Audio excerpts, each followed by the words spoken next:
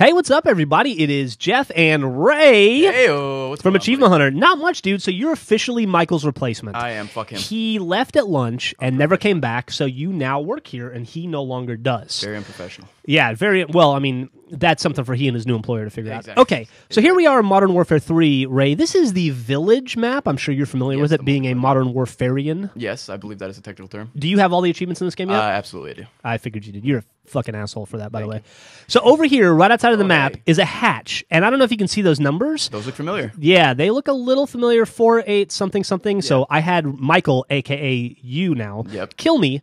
And then I spectated my way over to 4, 8, 15, fucking 16, 23, 42. Yeah. You know what those are?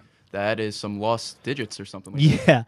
Yeah, those are the numbers. If you watched Lost, and I'm assuming you did. #1 fan. Yeah, there you go. Those are the 6 numbers that correspond with the 6 finalists to be the new protector of the island. This is very nerdy. Yeah, but the point is, Modern Warfare 3 is not immune from this fucking disease in video games that requires you to put the Lost Hatch. It's now it's canon. Yeah, now it's canon. There you go. There you go. Congratulations on your new job. Thank you.